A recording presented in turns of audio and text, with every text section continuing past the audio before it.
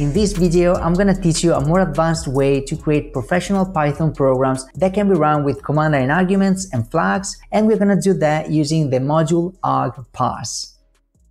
So, in this video, I'm going to show you a more complex way of using command line arguments, and it's more suited for bigger programs with a lot of arguments, options, combinations, etc, etc. Of course, you can use this also for smaller and simpler projects, but I've also made a video where I show you how to use another way for smaller programs, and I'll leave the link in the description if you want to check that out after this one. They're both definitely worth learning because you can use one or the other according to the program you're making. So first of all, we need to import a module which is called Argparse. Okay, so now that we have the module, we need to create an instance of the parser, and we can store it in the parser variable. Okay, so Argparse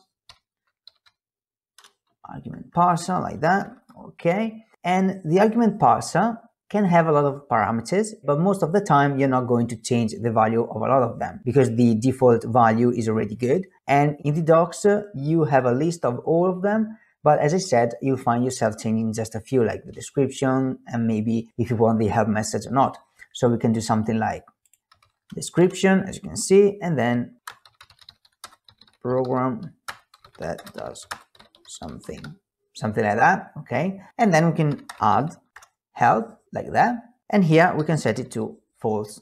Okay, and in this case you'll have the description, but if you use something like program.py-h, okay, you won't get anything in this case because the help message is disabled. But as I want it to be shown, I need to set it to true, or just don't write it altogether because true is the default value. So now that we've got our parser in place, we can add arguments. Okay, and to do that we're going to use the add argument method. So something like parser add argument, like this. So the first thing to pass to the add argument can be a positional argument, which is always required, or you can pass a series of flags that are treated as optional arguments, okay, by default. So let's actually add the first positional argument, file name, like that. And file name is just used as a sort of placeholder for the argument, and in this case it's required. And to actually be able to pass all the arguments, okay, we need to call parse args, which returns a list of arguments. Okay, and we can assign the result to the variable arguments. So parse args, like that, and then we can print the arguments like this. Let's actually try to run the, first of all, let's try to run the help message and see what we get. So Python program help, like that. Okay, this is done automatically by Argparse, so you don't need to create anything. As you can see, usage program.py-h, which is, as you can see, between square brackets, which means that this is optional, and this is not optional because this is just written like that. And then here you've got your description, the positional arguments, and then the options. Show this help message and exit. Okay, in fact, as you can see, we didn't get the arguments printed because when you call the h, the help message, Python actually exits after. Let's now actually use an argument, okay, and see what we get. So instead of h, we use file.txt, and as you can see, you've got a namespace, file name, file.txt. Okay, as you can see, the file name here is the same as the name of the argument. So file name is a placeholder and is actually also used to access the value. In fact, you can access each single argument using the dot notation. So you can do something like print arguments dot file name. And let's try to run it again. As you can see, you get file name dot txt. Pretty cool. Do you remember when we called the help message, we got like a sort of description? Let's actually, here you've got show this help message. That would be nice to have this description also for the file name, for example. So something like file name to enter, etc. And we can actually add that using the help parameter. So here, add argument, help, and then file name of the file to process, something like that. And now if you call the help again, you can see file name of the file to process. So this is a description for the argument. Of course, the arguments.file name, you can store it in something like file and then use it down below. Of course, you should check if the file exists, etc., but this is not the topic of today's video, okay? So if you run the program without a file name, Python will tell you that it's required, and this is, as I said, automatic. So let's say that you just write program.py, use it like that, and then you get the following arguments are required: file name, okay, because the file name is a positional argument. There is also a possibility to completely remove an argument from the help method, and you just need to use the value, this value, for the help.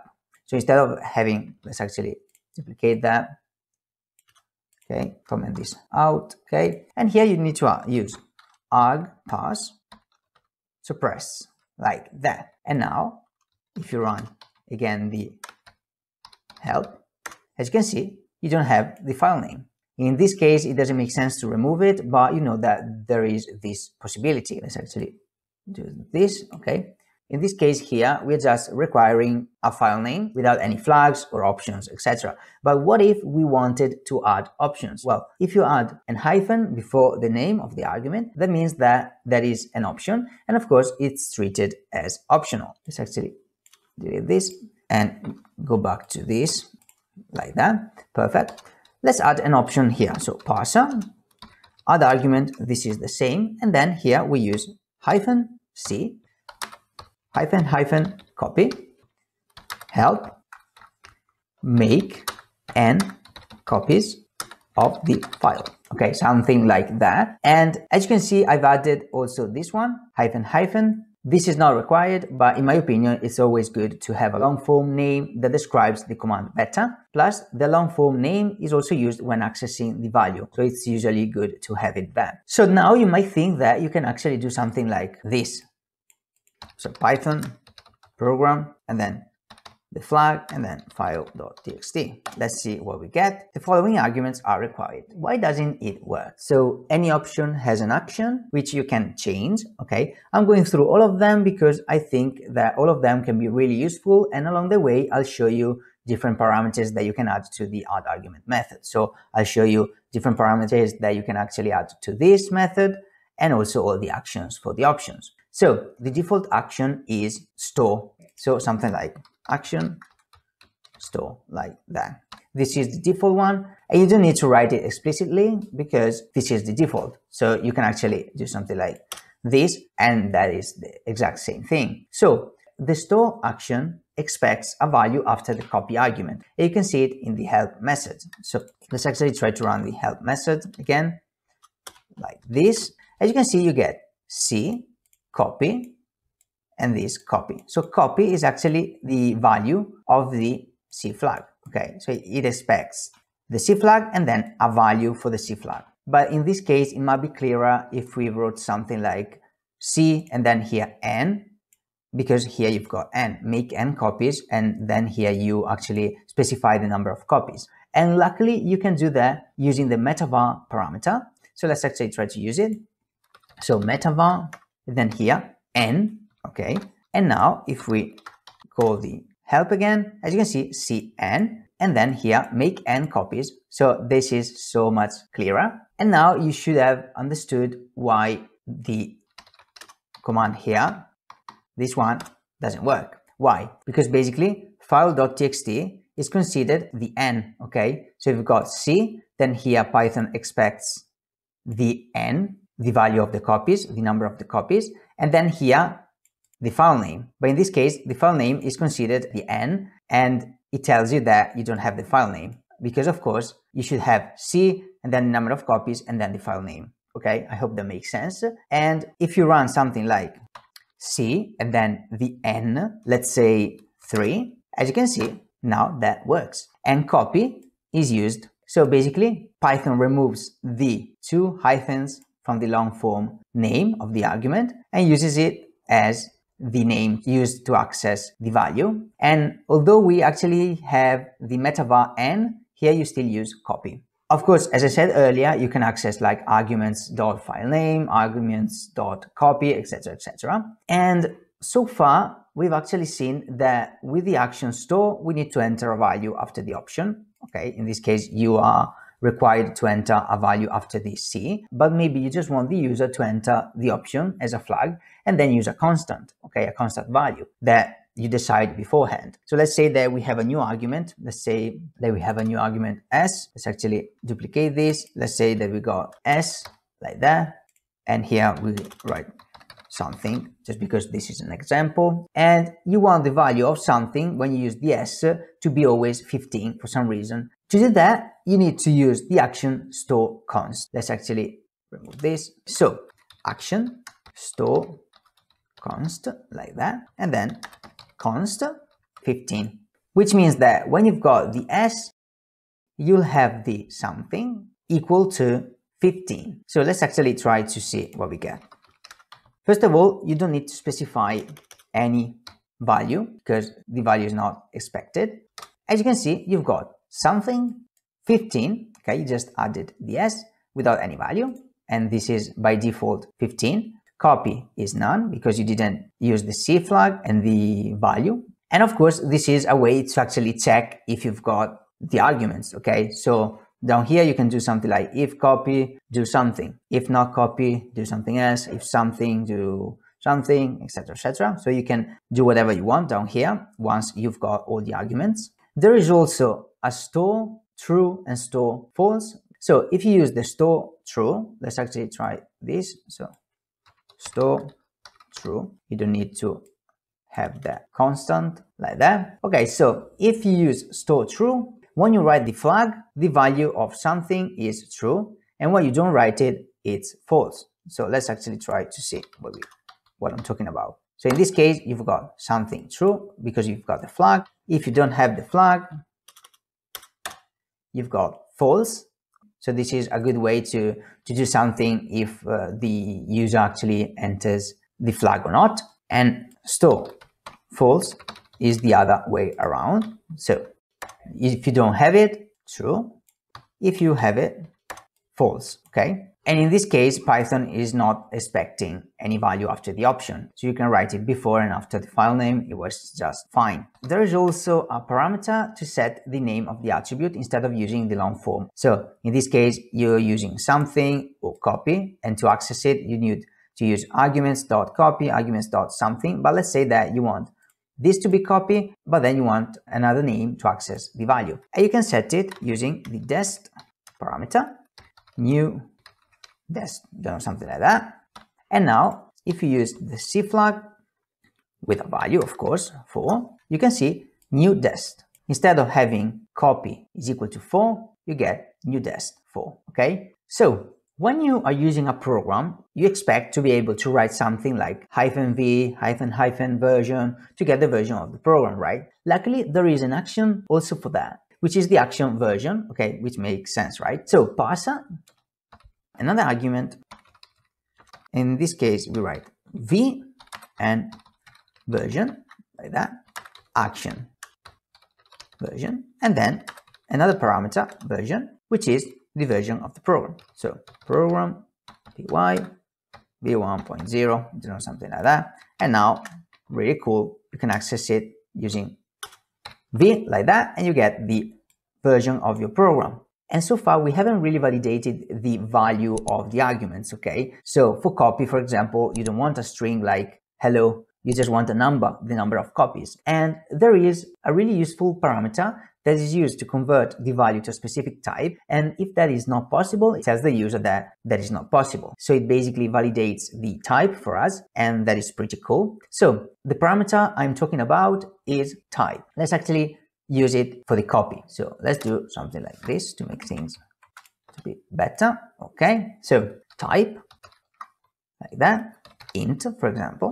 So before we actually try to run it, you need to know that the parser treats the value of the argument as a string. But using the parameter type, we're telling it to treat it as an integer in this case. And it basically converts the string to an integer. If that is not possible, you get an error. So let's actually try now to run it. So we've got C, we've got 5, and then the file.txt. As you can see, now this is an integer. It doesn't have like the quotes. But if we were to write something, hello, something like that, this cannot be converted to integer. and you get an error, argument copy invalid int value hello. Okay, you can actually use all the types you want, even datetime, path, etc, etc. So let's now see an example with datetime, because I think that it's really interesting. So first of all, I need to import datetime like that, and then here let's actually change the copy, okay, just to show you. And instead of int, we're gonna use datetime dot date dot from ISO format. So this is actually a class method, and that is used to convert the date that the user writes as a string to a date object. By the way, I've explained class methods in the second video of my series on classes. So if you're interested in learning more about that and more about classes, watch my series of 5 videos to learn object-oriented programming and classes, and of course after this one. So let's now write it with a normal string. Like, let's try to run something like hello. That is fine. As you can see, argument invalid value hello, because you didn't write something that is convertible to a date object. But if you were to write something like, I don't know, something like this, and this, like that, as you can see now, you've got datetime.date, so a date object with these values. And now if you access the new destination, you get the date object directly. Okay, basically you convert the value and also validate it at the same time, which is so cool. So let's actually go back to our example without the datetime. That was just to show you how powerful this is. So let's go back to int like that. So let's now actually add a new argument which represents the name for the copies. So let's add it down here. So parser, add argument, I'm gonna call it n, name, and I'm gonna use a default value. So I'm gonna show you what that is in a second. So when the user doesn't write the n option, the default value is used. Instead of having none, you change the default value and you change it to file copy like that. So now if you run the program with just the file name like that, as you can see, you get name file copy. So the default value is used. But if you write the n with new name like that, as you can see, you get name, new name. So the default value is used when you don't enter the n flag. Of course, in this case, if you make more than one copy, you need to create different file names like file copy 1, file copy 2, etc.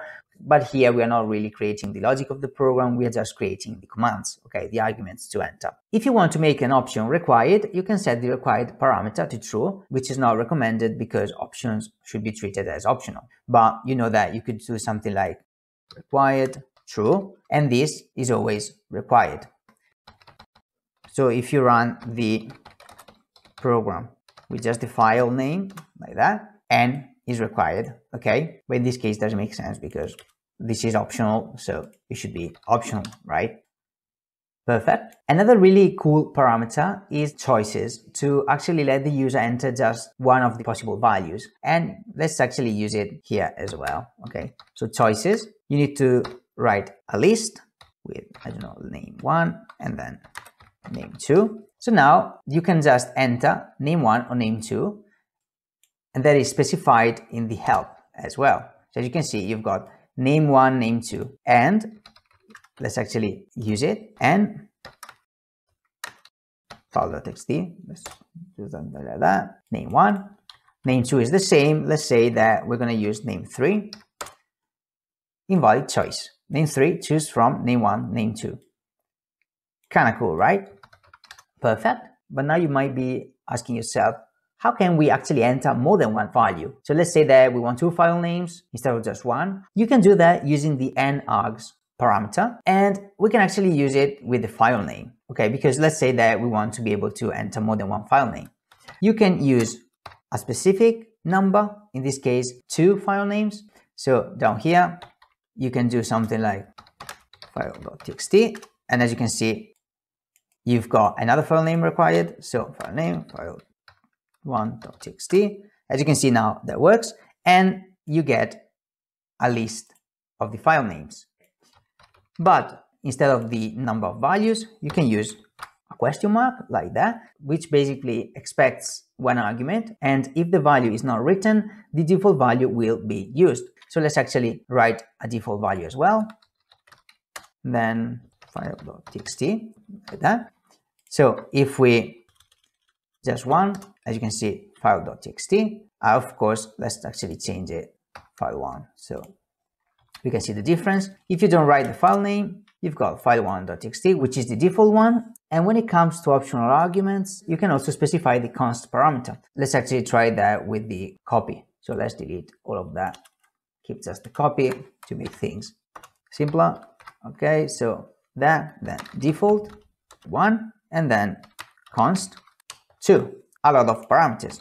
But how can we actually use them? If you use the C flag with a value, the value will be used. So C, and then 4, as you can see, copy 4. And then just the C flag, as you can see, copy 2, the value of const. And then if you don't write the flag at all, it uses the default value. Of course, when you write the arguments, you need to write them in the right order. In this case, if you want to use the C flag without using a value, you need to use it after the file name, because in this case, if you write something like C and then file.txt, the value of the copy is file.txt. But why? Shouldn't it be const? Because we wrote the flag, but it didn't write the value. But Python sees that after the C flag, there is a value, and this is considered the value of the C flag, of the copy, okay? And as you can see, file1.txt, which means that Python actually used the default value. So you need to be careful when you do something like that,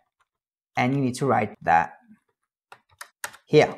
As you can see now, that works as expected. So when you write commands, etc., you need to take this into account, and also because the user could run into the same problem. So this is a good reason to write a good documentation for your program, okay? How you need to write things, the order, etc., etc. That is really, really important. And then you've got the asterisk. So let's actually use it here with the file name. And here you can write as many as you want. So you could write a lot of file2.txt, file3.txt. Okay, you've got as many as you want, that's fine. And then you've got the plus here, and this is the same as the asterisk, but if you don't write at least one value, you get an error, okay, even if you have set the default parameter. So you can write 1, okay, that's fine, but if you don't write 1, you get required, even though you have the default value, and then you can write as many as you want. As you can see, that works as well, like the asterisk. So let's now have a look at other actions you can use, which are quite useful as well. By the way, if you're still watching, you're definitely enjoying the video, so give it a like to let me know that you're finding this helpful, and also subscribe to the channel for more videos like this, okay? So another possible action that you can use, let's actually delete those like that, okay? As I was saying, another action could be append. So let's write it here, and this action lets the user use the same option more than once. So you can use something like S, I don't know, just okay, 6, whatever, 94, like that. As you can see, you get a list with 5, 6, 94. So you can use the argument as many times as you want, and you get a list also if you use it just once. As you can see, you still have a list, so you need to take this into account. And there is also append const, which is basically used to append the constant values to a specific list. And of course, you can add values from different arguments to a list specified with a dest parameter. Let's actually see what I mean. So let's write append, and then the const here, 1, let's duplicate it. I don't know, other, okay, append const 2.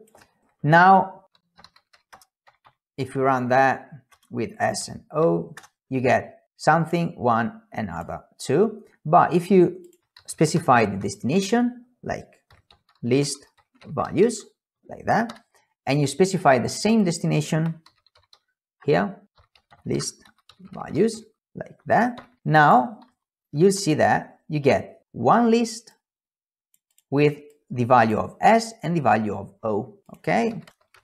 And another really interesting value for the action is count, and I'm just going to show you. So let's move this, so just like that, and then const, okay? So count, like that, and you can also write a default value, 0 in this case. Let's actually try to run it. So As you can see, just one S, you get something 1. But if you write 2 S's, you get something 2. Say 5 S's, something 5.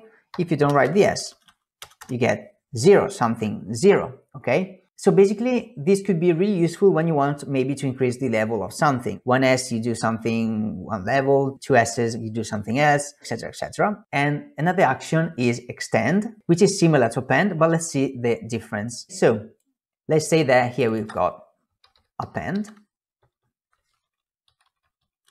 okay, and we're going to use the plus. So if you now run this program S3 and S4 and 5 like that, as you can see, you get one list, and inside the list another list with the 3 and another list with the 4 and 5, okay, which is not ideal. But instead of getting this, we want to get just one list. So if we use extend like that, and we run the same thing, as you can see, you just get one list with all the arguments, not 2 lists like this, okay? So now on the screen, you should see the video about the other way to use arguments. I highly recommend you go and watch it. Also, don't forget to like this video if you liked it, and subscribe to the channel for more videos like this, and I'll see you soon. Bye.